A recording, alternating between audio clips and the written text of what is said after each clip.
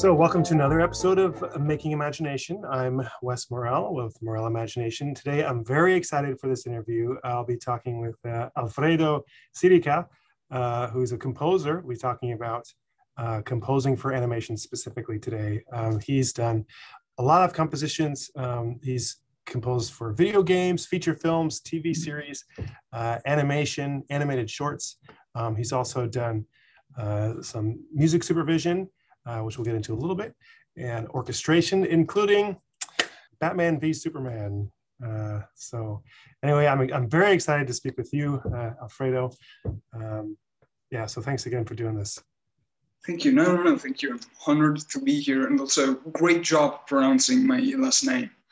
Not even Italians often are able to do it. Usually they say Sirica.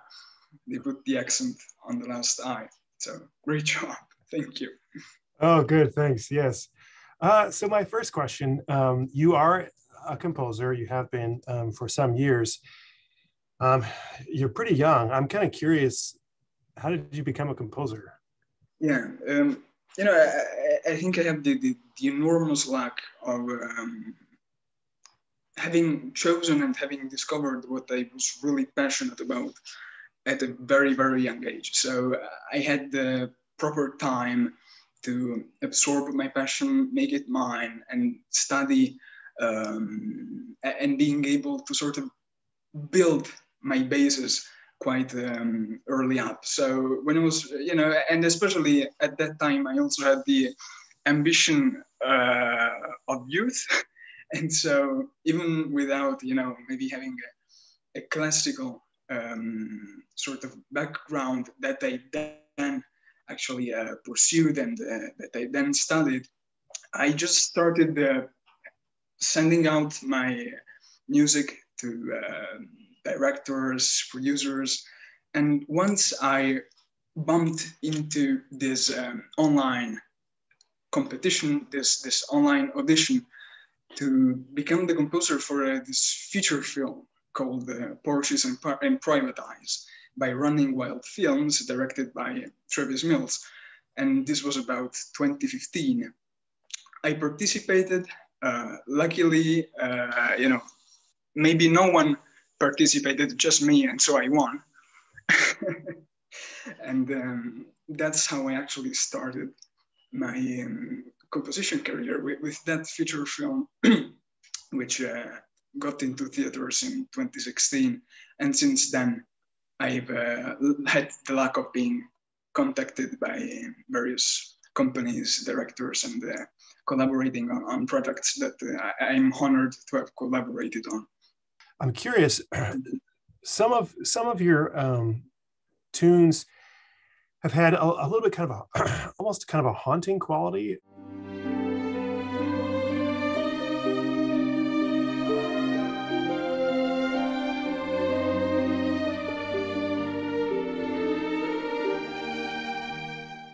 Something that tugs at the hearts in a special way.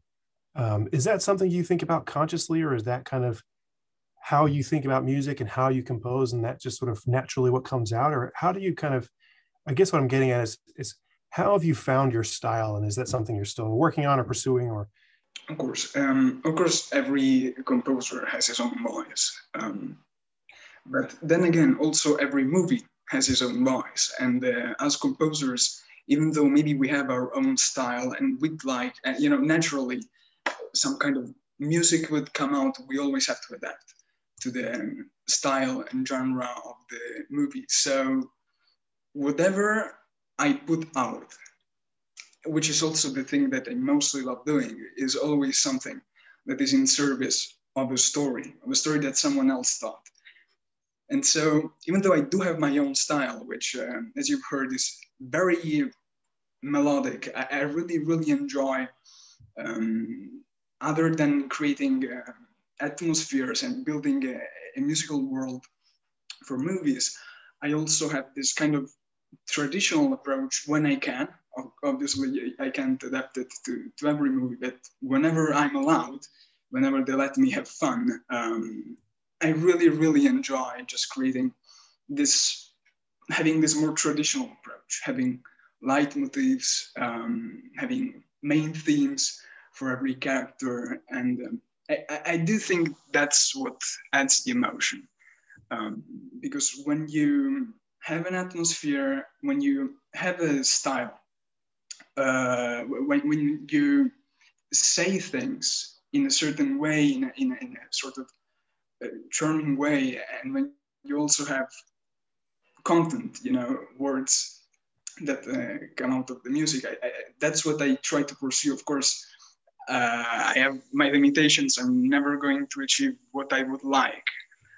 But at least that's what I always try to do. And of course, if I don't have, I'm my own biggest critic. So if I don't get chills while listening to one of my tracks, I would never put it out. Yeah, I do. It's interesting you say that, because I tend to think, at least lately, it seems like melody is often missing in a lot of more recent soundtracks. I think there's been a move more for tone and mood than for melody. I think personally, it seems to me that the 90s were much, much bigger on melody, and sort of crossing over into the 2000s, you have more mood and tone. And I think that works perfectly for a lot of the pictures that end up using those kinds of scores. But I think in terms of separating those scores later, at least in my opinion, it's been a little bit harder to just listen to some of that music. I much prefer, I wish there were more composers who were still leaning into kind of melody, I think, in their writing. Of course, yeah, that's what I was referring to when I was saying that they don't always let me have fun. So, quite often, the thing is, I think, movies have started to take a more realistic and minimalistic approach. And I think that's why, actually, music and animation work so much better together than live action and music, because they have one thing in common, which is exaggeration. Isaichi, the composer for the amazing movies by Studio Ghibli, Howl's Moving Castle, Spirited Away, and also Princess Mononoke. Ah, yes. I have a themed T-shirt. He says that music is the most fictional part in a movie, and he's right. He's absolutely right. Anything that happens in a movie, most of it could happen in real life. You could have epic romances. One day, science, the evolution of science could gift us with spaceships. But, as absurd as a world we're seeing in a movie, like even the world of The Lord of the Rings, isn't as absurd as a world where music accompanies the action of each one of us. That's the most fictional part of a film. I mean, obviously our brain doesn't register it as wrong. Quite often we don't even notice when the music starts in a film, because that's just another way of storytelling, and we are so used and we are so prone to storytelling. But obviously live action movies who go more towards realism, they can't quite afford to unbalance that realism with music. On the other hand, animation, it is exaggerated by nature. Every single action, every single facial expression, it has to be emphasized in order to be believable. Because once you have a style, you have to go all the way with it. Otherwise, you fall into the uncanny valley. And so the exaggeration of animation and the exaggeration of a music accompaniment, they merge incredibly well together.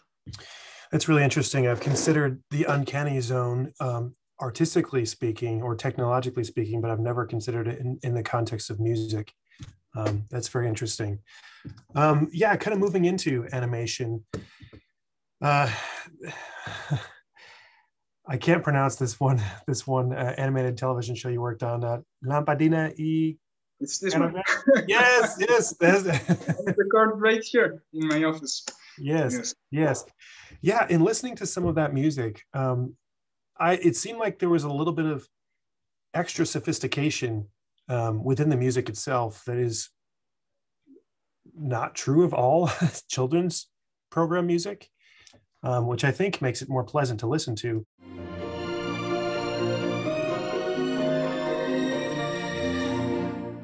Was that something you consciously went about doing? Thank you. Okay, first of all, obviously, we always have to have respect for every kind of audience that we're talking to. So even if it's children, um, we don't have, doesn't mean we have to deteriorate the quality of what we're doing. Obviously, it has to be something that can be accessible and that doesn't bore children. But at the same time, you should be able to do the best you can with the audience that you have, and you should never underestimate your audience. But this cartoon in particular is special because so obviously most of your audience won't know about it because it's an Italian cartoon, it's on Italian TV. The name is Lampadino e Caramella. And it is really the first product of its kind because it's supposed to be the first cartoon, the first animated series accessible to all children. So also those with disabilities like so also deaf children, blind children, children with autism. So this means that every single part, every single layer of the cartoon needs to be understandable alone, individually. If you have just access to the images or if you have just access to the music. So of course, when it comes to blind people, to blind children, the music was crucial. It was it's incredibly important. So I had to work on creating this hopefully very immersive atmosphere, very immersive music, and also giving to the children auditory images. Children who didn't have visual images, I could hopefully give them auditory ones, and also give them auditory signals. It really does serve as a second narrator. We used also the technique used for Peter and the Wolf by Prokofiev. So for every character, we have an instrument, we have a theme. There are over 30 leitmotifs for over 30 characters. This time I really had fun with what I like doing in a product. So that's why it feels different, because it is a different kind of cartoon.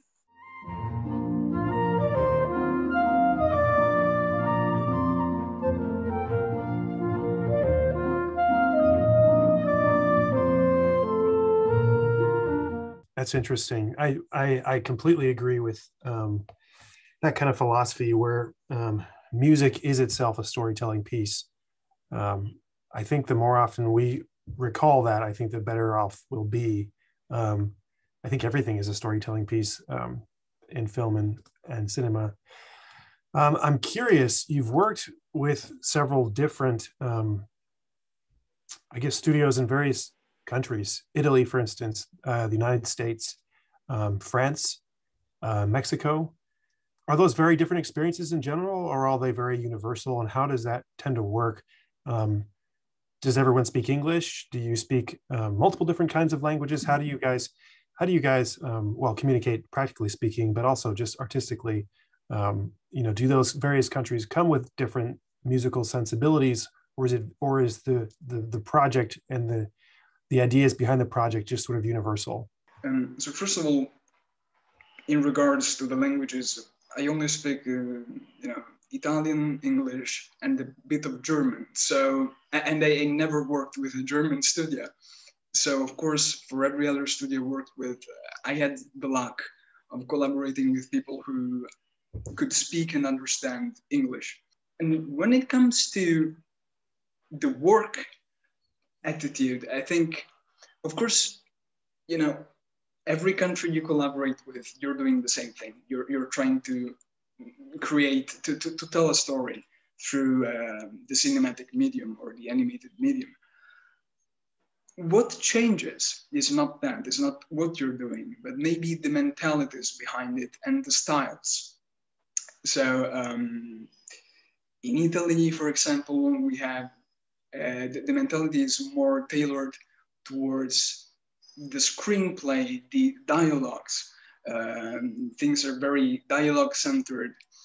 American pieces, they are much more frenetic. They try to always get the audience interested and entertained.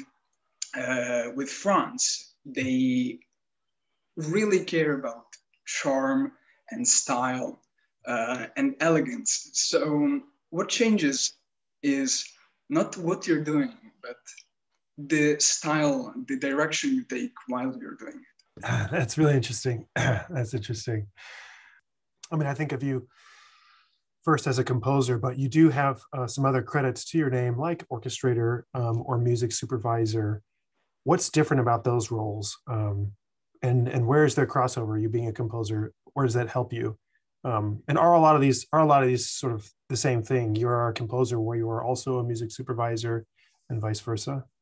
Orchestration is sort of one part of composition. Composition is a huge role. It's a huge role.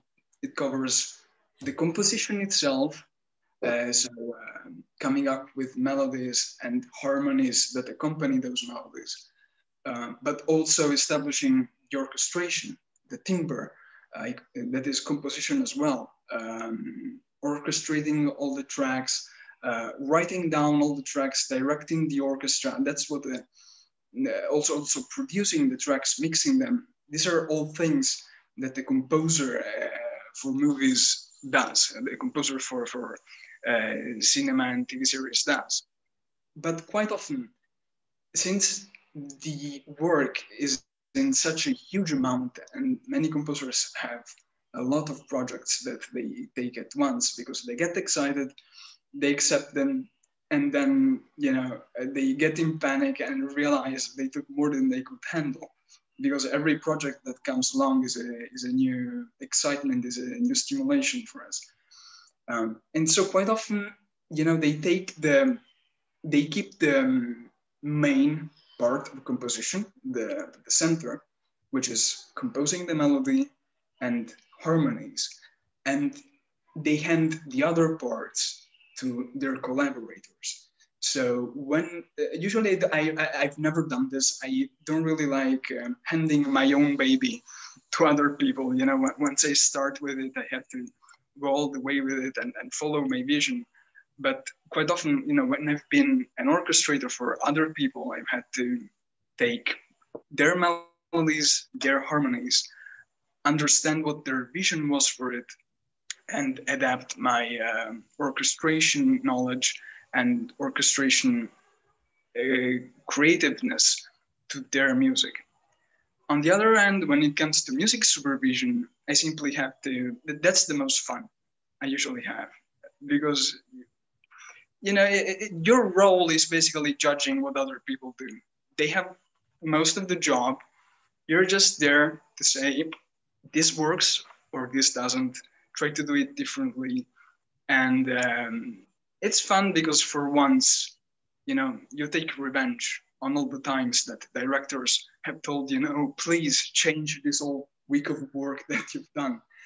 Change this whole 5-minute section of music that you've composed. And for once, it's cathartic for you to be the one doing it. Very interesting. In addition to the cinematic scene over the last couple of decades changing, becoming more global, at least more accessible through platforms like Zoom and Skype and things, synthetic music has become more and more realistic and better sounding over time. And so, at least from my perspective, raising attention between live orchestra or a computer program where a composer just sits down and does things. And I think budget probably dictates a lot of those things, where can we afford the live orchestra? Okay, let's go for it. Can we not? Okay, we're going to go with something smaller.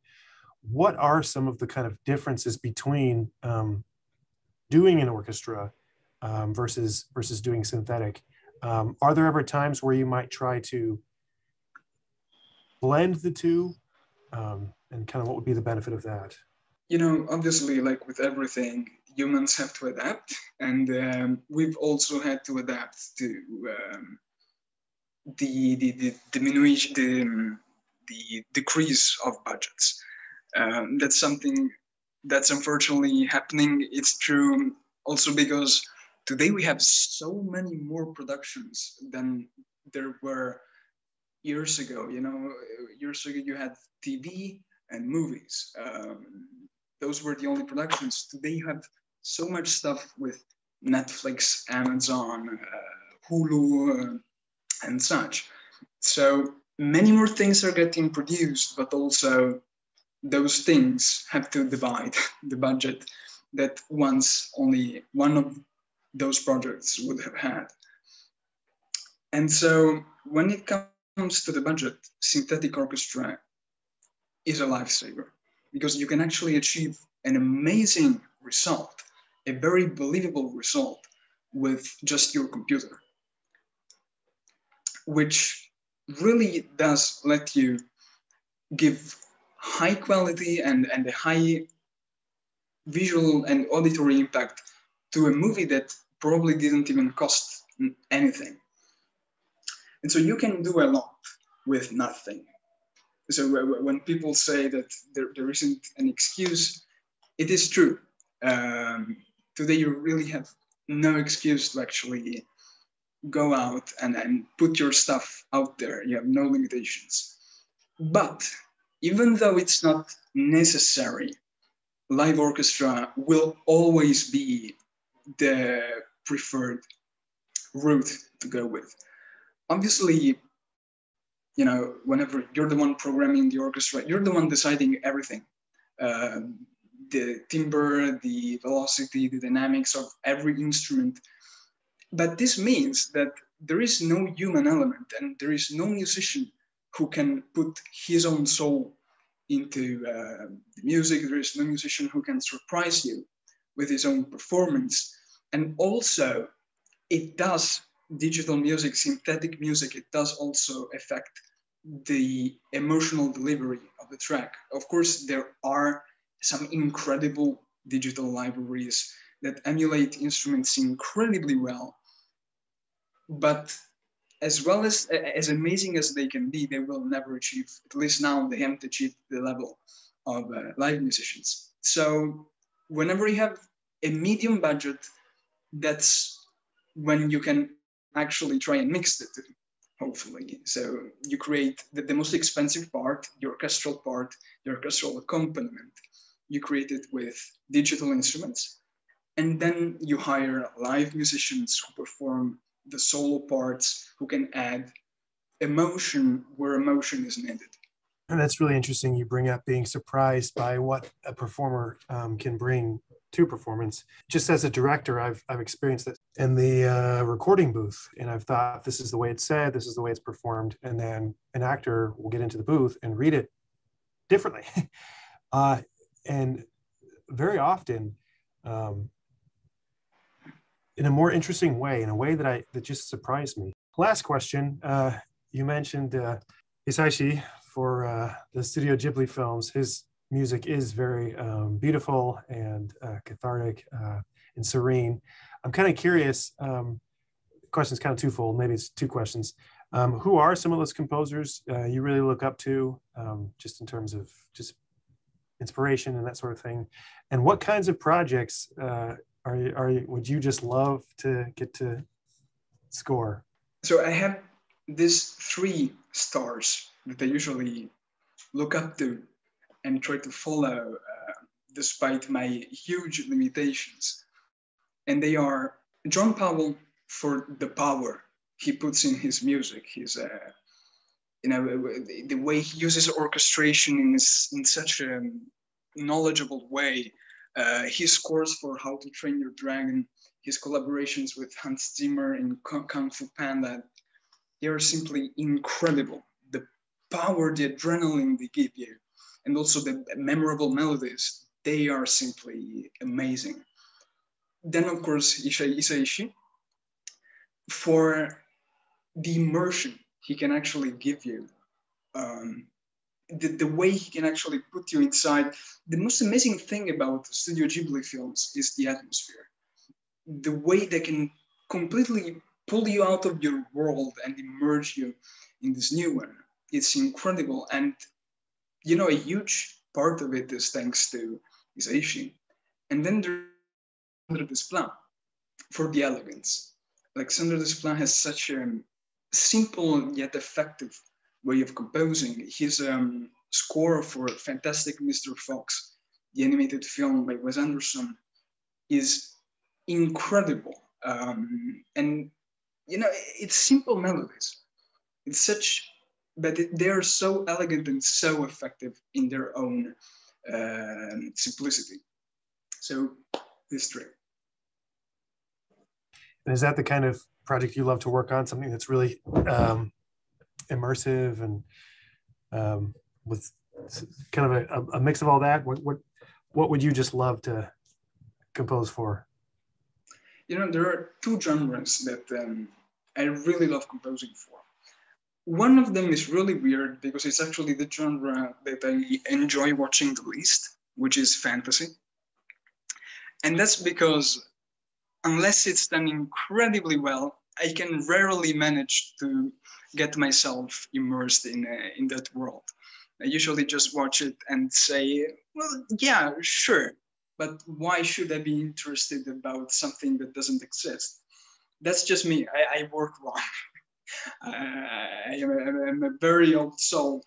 But at the same time, I enjoy so much trying to pull other people into this world that doesn't exist, trying to craft those atmospheres. And also, whenever you work in a fantasy, you know, it's a world that didn't exist before, and it is created by scratch for this new story. And likewise, you have to create a new musical world in order for it to be as effective as can be and be completely merged with the story and the narrative world.